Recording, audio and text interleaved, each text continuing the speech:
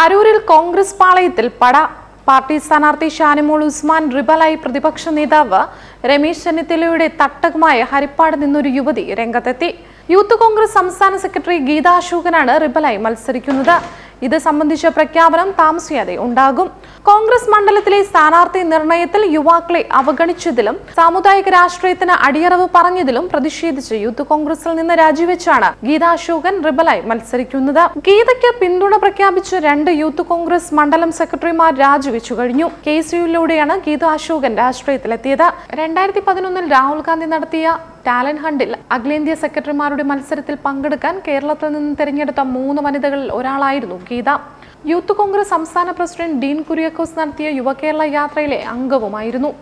Save charitable സൊസൈറ്റിയുമായി സഹകരിച്ച് ഭൂരഹിതർക്ക് വീട് പണിത് കൊടുക്കുന്നുമുണ്ട്. സാമുദായിക സമവാക്യങ്ങൾക്ക് മുൻതൂക്കം നൽകുന്നതിനാണ് ഷാനിമോളെ സ്ഥാനാർത്ഥിയാക്കിയത്. അതേസമയം ഗീതയുടെ പ്രതിഷേധം തണുപ്പിക്കാൻ മറ്റു ചില ഫോർമുലകളുമായി നേതൃത്വം മുന്നോട്ട് വരുമെന്നാണ് അറിയുന്നത്. CPMന്റെ സിറ്റിംഗ് സീറ്റായ അരൂരിൽ കോൺഗ്രസ് ഇത്തവണ വലിയ വെല്ലുവിളികളാണ് നേരിടുന്നത്. ഇടവ വോട്ടുകൾ ഏറെ നിർണായകമായ മണ്ഡലത്തിൽ SNDP BDJS വോട്ടുകൾ നിർണായകമാണ്. കോൺഗ്രസുമായും BJPയുമായും SNDP നേതൃത്വം അകന്നു നിൽക്കുകയാണ്. BDJS ആകട്ടെ സ്ഥാനാർത്ഥിയെ പോലും നിർത്താൻ തയ്യാറുമല്ല. അതിനാൽ ആ വോട്ടുകളെല്ലാം ഇടത് പെട്ടിയിൽ വീഴുമെന്ന ആശങ്ക കോൺഗ്രസിനും BJPക്കുമുണ്ട്.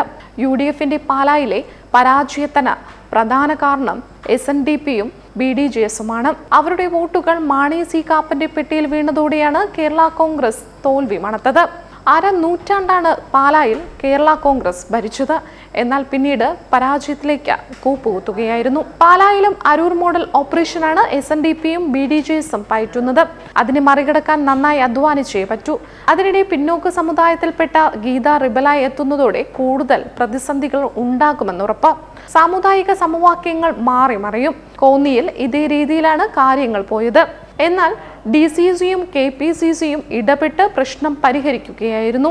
മോഹൻരാജിനു പകരം റോബിൻ പീറ്ററെ സ്ഥാനാർത്ഥി ആക്കിയിരുന്നെങ്കിൽ പരാജയം ഇരന്നു വാങ്ങുന്ന സ്ഥിതി ആകുമായിരുന്നു. സമാനമായ സാഹചര്യമാണ് അരൂരിലും ഉയർന്നു വരുന്നത്.